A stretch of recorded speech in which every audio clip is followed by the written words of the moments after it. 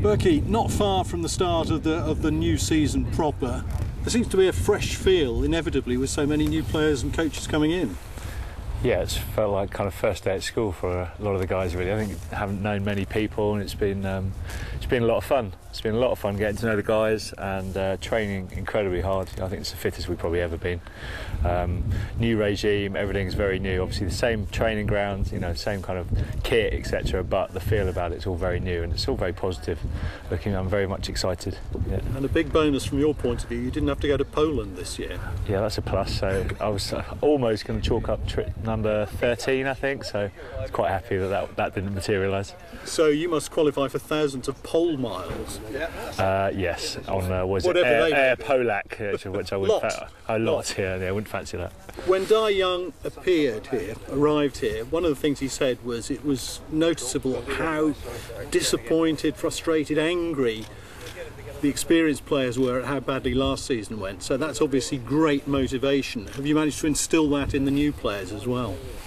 I think so, yeah. Although it's a new kind of regime, new feel, the guys who've come in, they realise that this club's got a lot of ambition, and we don't accept anything less than winning stuff and at least competing. So that's what was so incredibly frustrating last year, that we were nowhere near even competing, and we weren't, didn't even give ourselves a chance. So they're all very aware of that fact and buying into it, and like I said, training so hard, and the guys are incredibly fit and look really, really keen, and I think we should surprise a few people. I think one thing that was pointed out a lot last season was that our attack was rather predictable.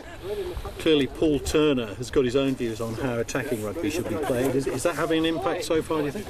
I think so, yeah. It's lovely to have a lot of time dedicated to attack and really working the hands and making sure that we're slick and we're actually running onto the ball at pace and with giving ourselves every chance to break through the line. So that's been positive. Obviously defence is always a big emphasis for us as well, so we're not neglecting that, but yeah, it's great having that attacking edge. Well, you're in the side to play Munster this week, and you're one of the heroes of Lansdowne Road 2004. What memories do you have of that great game?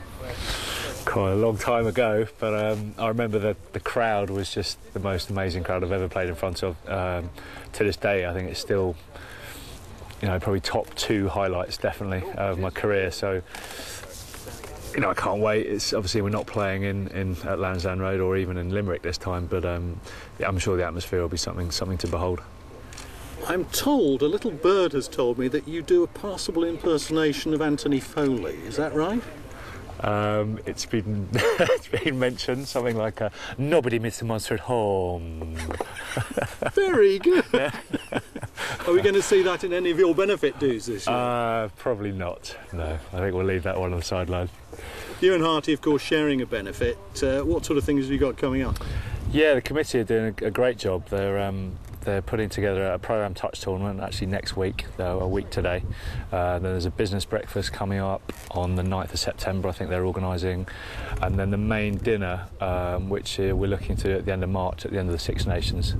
So it's exciting. I mean, they're putting a lot of work in, and it's going to raise a lot of money for the charities, Tour Aid and Born Too Soon. And it's exciting. It's basically just about celebrating my career, Harty's career, because it's been a long time. You don't look as old as you must be. Oh, yeah, well, I've got a dedicated beauty regime which keeps me looking very young and beautiful. Back to the serious bit. On the field, what for you would constitute a successful season for Wasps? What would constitute a disappointing season?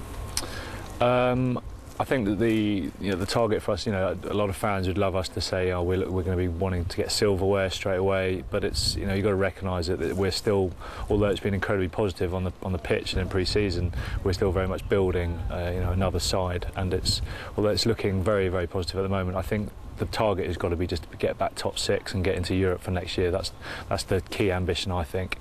Anything more than that is a bonus. It really, really is.